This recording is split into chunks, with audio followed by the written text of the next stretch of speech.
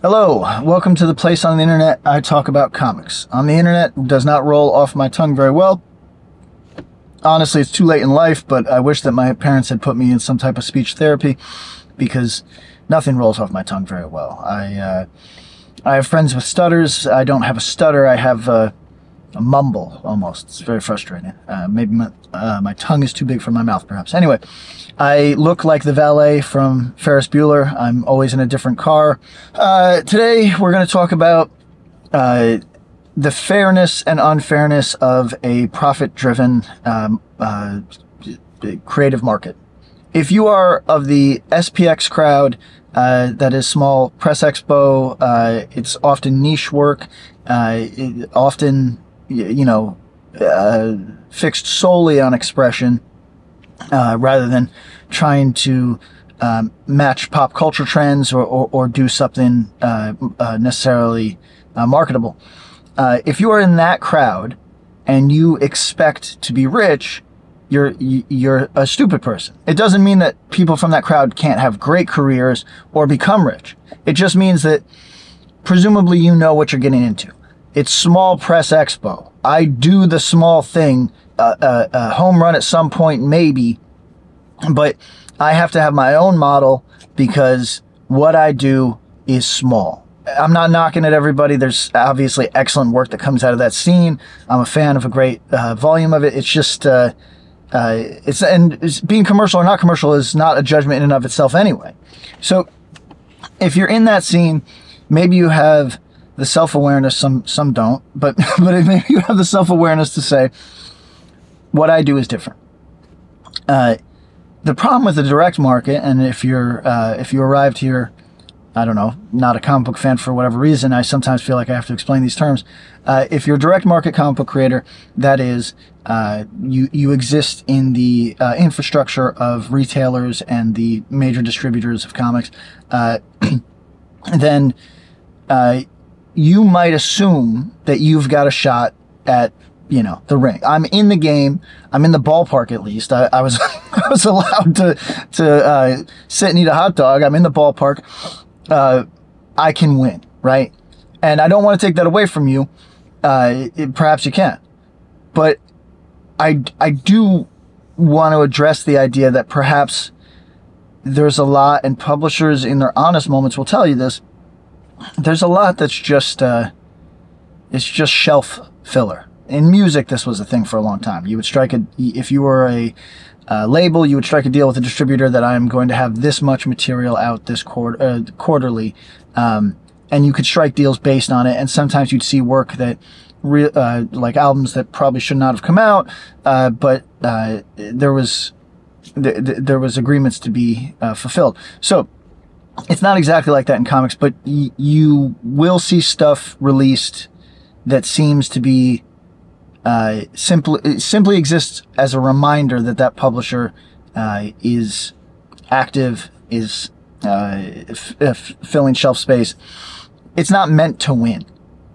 Great if it does, but it's not meant to win. A comparison might be video on demand. This material that arrives in Redbox or video on demand is not meant to win.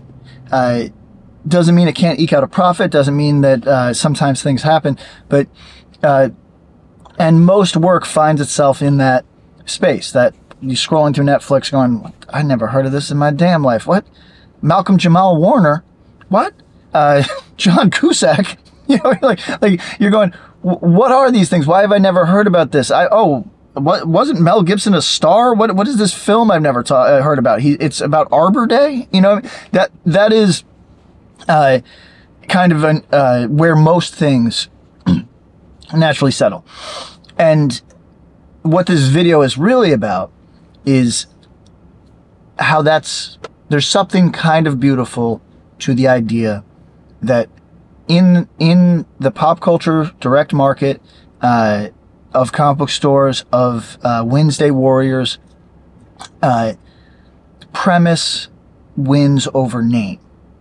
So Tom King, not to pick on Tom King, we don't know each other. This is strictly market shit. Tom King has been pursuing things in his writing that don't have mass appeal.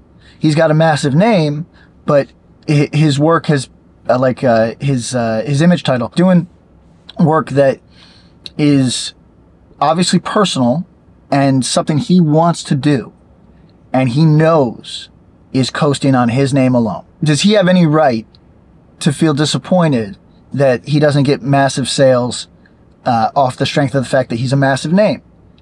I mean, look, if he was Stephen King, I think he would be pretty bummed. But in comics, it's not like that. They don't pick it up exclusively on your name, or at least, you know, some people do pick up Tom King books on his name. But for the most part, his book will not do as well because it is perceived as obviously something left of the dial that might be even experimental on his part, or is scratching an itch creatively and not what people have come to expect from him or necessarily want from him. And again, I don't know the sales of that book. I'm probably doing fine, but it's just to say it's not a blockbuster, and it's not a blockbuster because he didn't provide a blockbuster idea. That's the fair part. A lot of us get woe is me about, you know, I've been doing this for this long, I don't have a hit. I've been doing it for this long, I don't, you know, my name is just what my name is. And I haven't entered that strata of, you enter that strata the same way everybody else does. Well, some guys get there by skullduggery and fucking each other over whatever. But really what it is, you make something that connects. And as long as a publisher will return your phone calls, in the direct market, you have a shot, because your premise is, and not even your ability to fulfill it, your premise being something that grips people will get retailers to back it. This is not to knock Jim Zub. Jim Zub has had successes in his career, there is no doubt. But Jim Zub, retailers know what they can expect from him, from his creator-owned work. They know that he has a name at the big two, but it never broke into superstar status.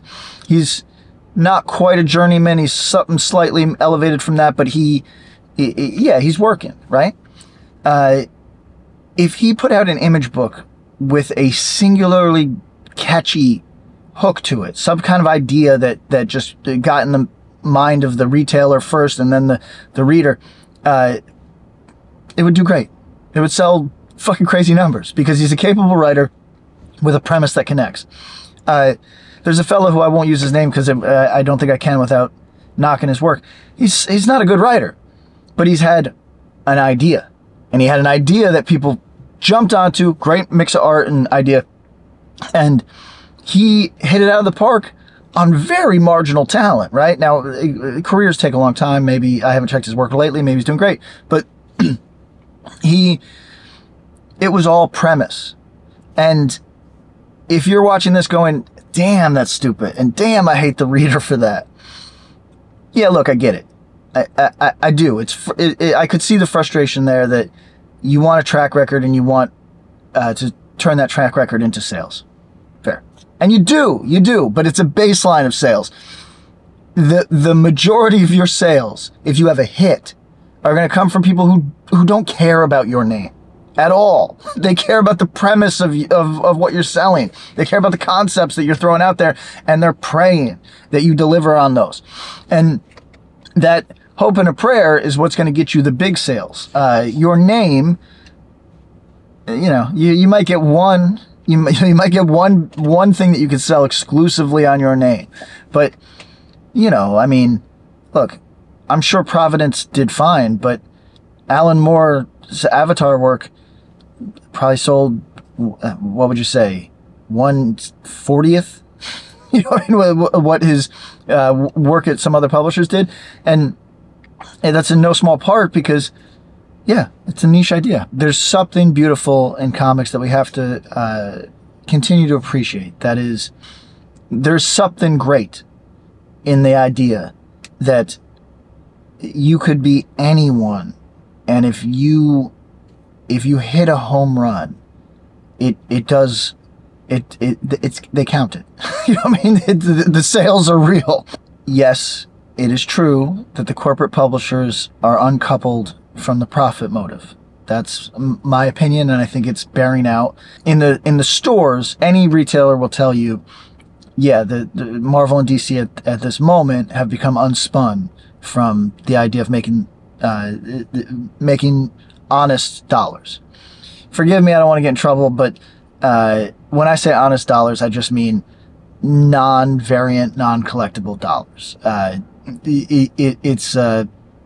They're not concerned with reader dollars at this moment. I think that is objectively bad for the long-term health of the industry. But why am I saying I think? Everybody agrees that is objectively bad for the long-term health of the industry. So they have become uncoupled from profit, and that is bad. I don't think that we, creator-owned creators, have to fall into that same trap. We don't answer to corporate overlords. I think that there's still avenues for best idea wins. And I think we have to take advantage of that while the corporate publishers are whatever they're doing. You know what I mean? They're doing donuts on their own front lawn, and it gives us an opportunity to maybe connect with readers. Again, sadly, maybe not on our names, but on premise, on expertly delivered concepts that have a mass appeal.